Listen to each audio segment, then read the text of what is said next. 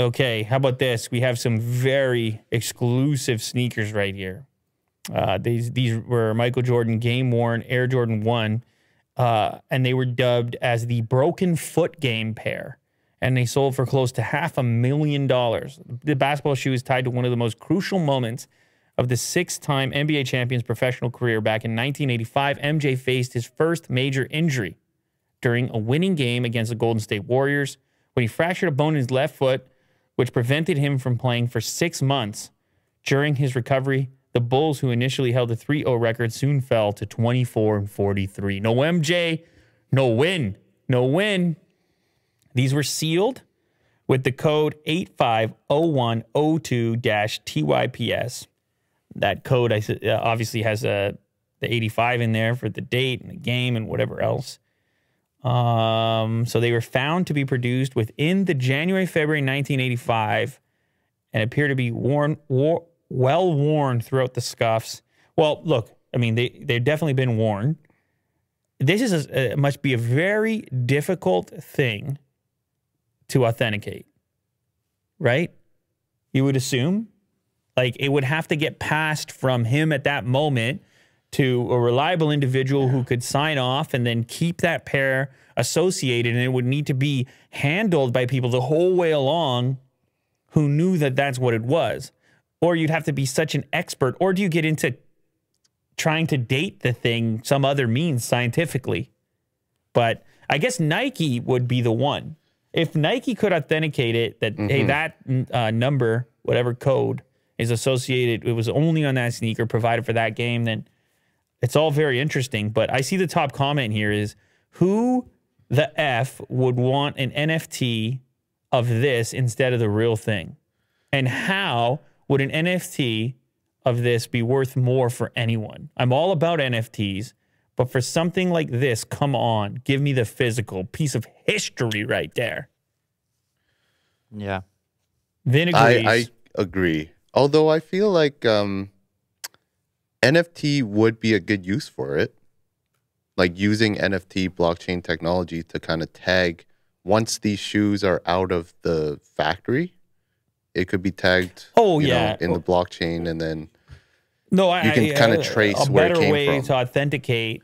Yeah, not a digital version of the of these shoes. I know what I mean? Yeah. You're talking about an authenticator, which is a cool idea. But I think really what this guy is saying is, I think in a roundabout way, he's saying, I'm looking at NFTs going for hundreds of thousands of dollars, which is an ape and whatever else. I mean, I'm not picking on anyone specifically, but wherever people designate value.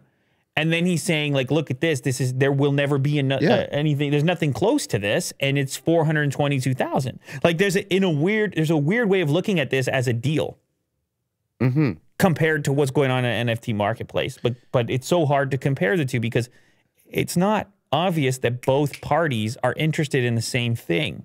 It's not obvious. And is it because it's physical? The only mere fact that it's physical, it adds value. Well, what I would say about physical collectibles like this one is the one thing they don't have going for them is liquidity. It's a little more difficult to turn around and sell it.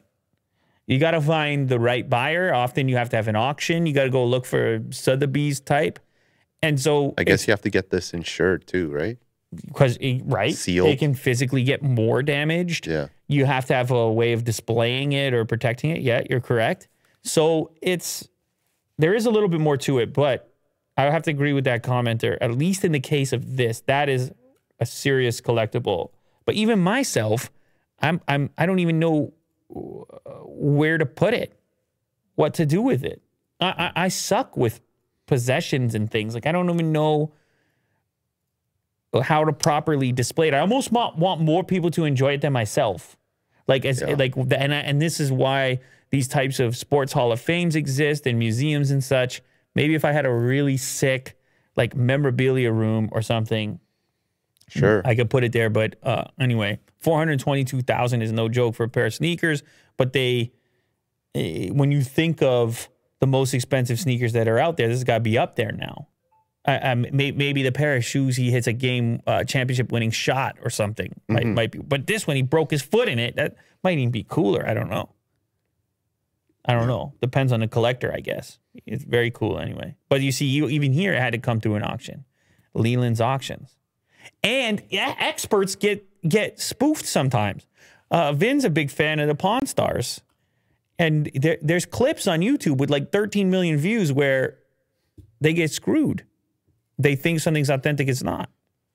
Well, the latest was the Logan Paul Pokemon thing, right? The Logan Paul Pokemon was another example. But in that case, it's a little tougher because the authenticators didn't even look inside the box. Yeah, they didn't know. They took all that heat because they couldn't crack the seal on the cardboard exterior box. They would have known right away had they gotten in past that. G.I. Joe.